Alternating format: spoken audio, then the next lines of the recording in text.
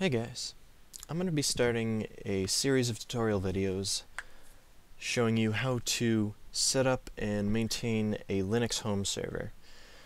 It is pretty handy to have one of these if you can, because you can do things like file sharing, and you can have a web server. So for instance, I don't use web services to host my files, so things like Dropbox or RapidShare.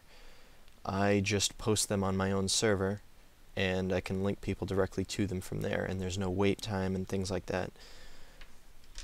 So the first video is going to be how to install and set up the actual server, and after that, if there's enough people interested, I'm going to have tutorial videos on how to set up software, things like web servers and file sharing and even some virtualization stuff. So first of all, you're going to want to grab a copy of Ubuntu server. So first you got to figure out which computer you're going to install it on, and then see if it's 32-bit or 64-bit. Most newer computers are 64-bit, so if it's a new computer, you would choose 64-bit. If it's an old computer, it might be 32-bit or 64-bit. If you really don't know, use 32-bit, because that will run on all machines. Next, you're going to want to choose which version. I will include a link to both of these pages, the download page and this page. You're going to want to choose the version that is supported the longest. So right now it's 10.04. So you're going to choose that one. And then you're going to start a download. I already have it, so I don't actually need to download it. And down here there are some resources that will help you along if you don't know how to install it on the computer. So you can install it off of a CD drive, or you can install it off of a USB flash drive. There are directions down here on how to do it. Okay, so once you have that downloaded, you're going to boot a computer off of it, the computer you want to install the server on. In my case, it will be a virtual computer. Okay, and then you're going to go through the installation process. You're going to be prompted for some settings, like your language settings, keyboard settings. Most of these you can just take the defaults on, like I am. You're going to want to choose a host name. I'm going to call mine YouTube. You can call yours whatever you want. Here's the first kind of challenging part. If you can't figure out what I do in the directions, how I'm going to explain this, you can just select guided use entire disk, and that will set it up, but it may not be as specific as you would like. So I'm going to go into manual mode. Okay, right now I just have one virtual hard drive set up, so you're going to go down to that drive, hit enter, and then select yes for creating a new partition table. And see down here you have free space. Select the free space, create a new partition. I'm going to select, let's say, 5 gigabytes for the operating system. Primary, beginning, alright. And just take all the defaults. Hit done setting up the partition. The next one is going to be where you store all of your data. So create a new partition, take the default for that primary partition, and then for the mount point down here, select /srv. Alright, and then select done setting up the partition. If you have more than one hard drive, instead of them both being under this SCSI3 drive, it would be under a different drive. It would be a different drive, and you would just have one partition for each drive instead of 2 partitions under one drive. Like I said, if you can't figure this out, just do guided use entire disk instead of manual, and it will set this up. Not as well set up as this, but it will set it up. It will just be one giant partition. you have not selected any partitions for swap space.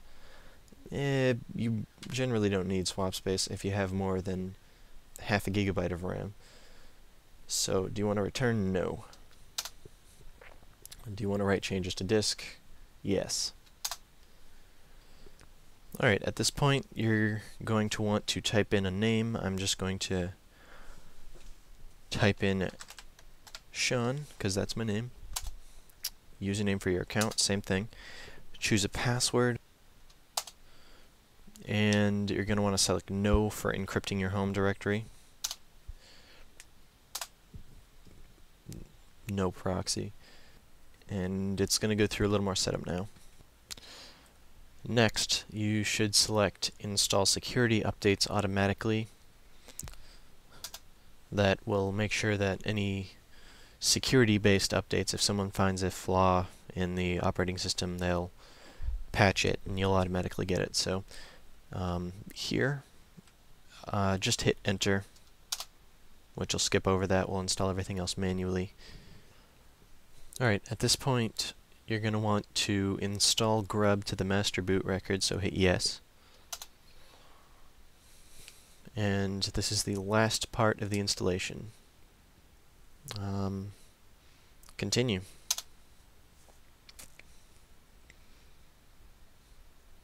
At this point, you can take the CD or flash drive out of the computer. We're done installing the system. It's all set. So this is what it boots up to. This is the interface you get. It doesn't boot up to graphics like Windows and stuff. It just boots to a command line. So log in.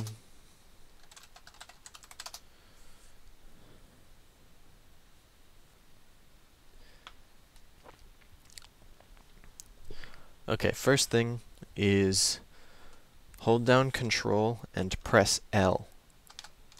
That will clear the screen and we'll get started with this. So first thing you want to do is type in this command.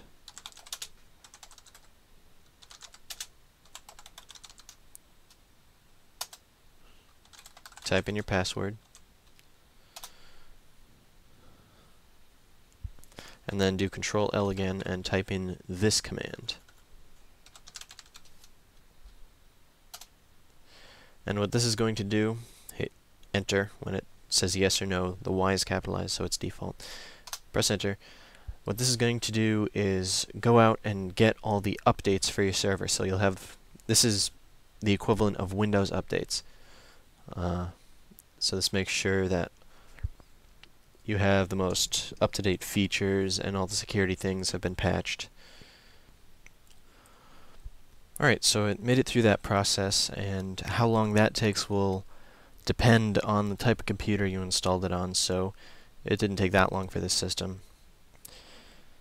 Alright, so it finished, and now I'm going to restart the system.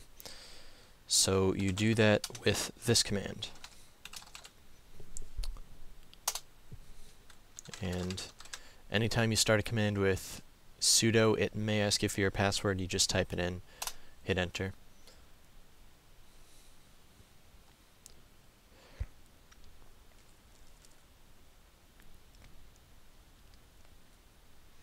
And we wait for it to reboot. Alright, now log in again.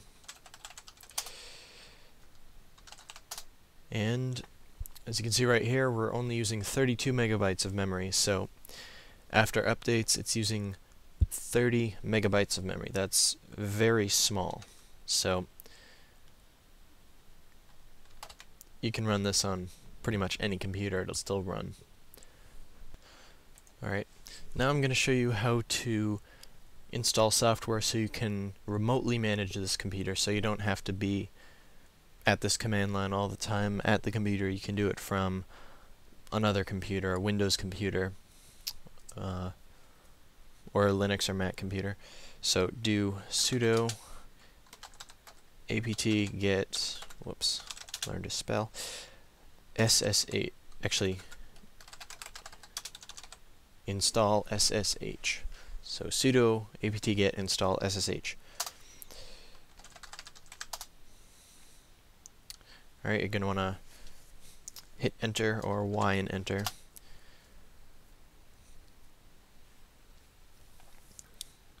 And this will install an SSH server.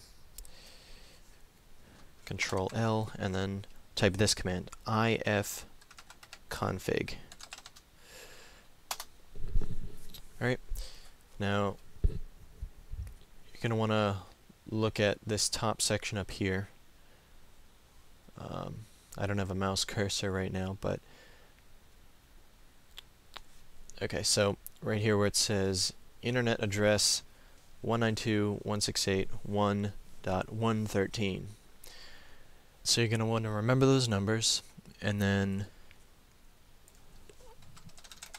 I'm going to be using software called PuTTY because I'm on Windows. Linux has an equivalent to the software built in, so does Mac. But type in the IP address and then log in.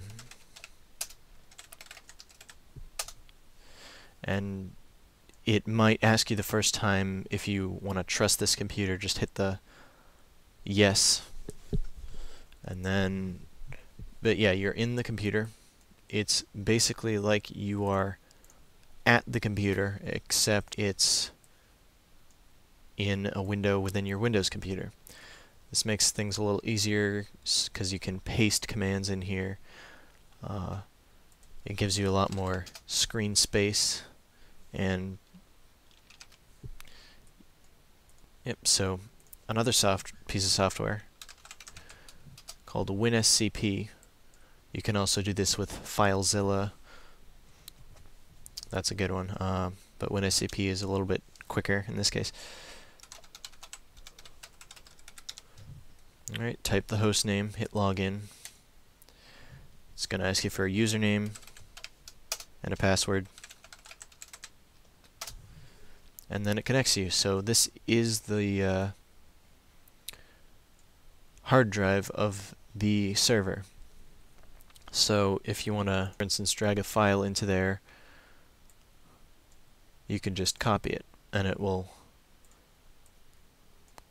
copy it into there, and you can use it. So if there's a file you need to transfer to that computer, this is a good way to do it.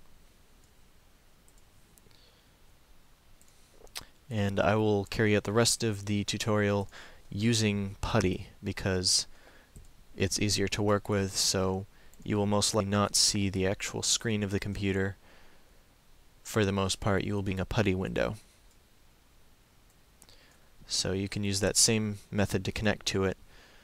Just boot up to this computer, use ifconfig, and then read the internet address. It'll be either ETH0, or if you're using wireless, it will be WLAN 0. I would not recommend using wireless. I would recommend using actual wires to connect it to the internet because it's a little more reliable and stable. But yeah, this is going to be the end of my first video. It's all set up. Actually, I should probably tell you how to shut down. You can shut down either at the computer or through a PuTTY window. I'm going to do it at the computer so you can see. So you do sudo space halt, type in your password, and then shut down. So let me know, guys, how interested you are in this. I will do more videos. My next video is probably going to be a Minecraft server. So let me know the interest level you guys have in this, and I'll keep putting videos out if you're interested. So thanks for watching.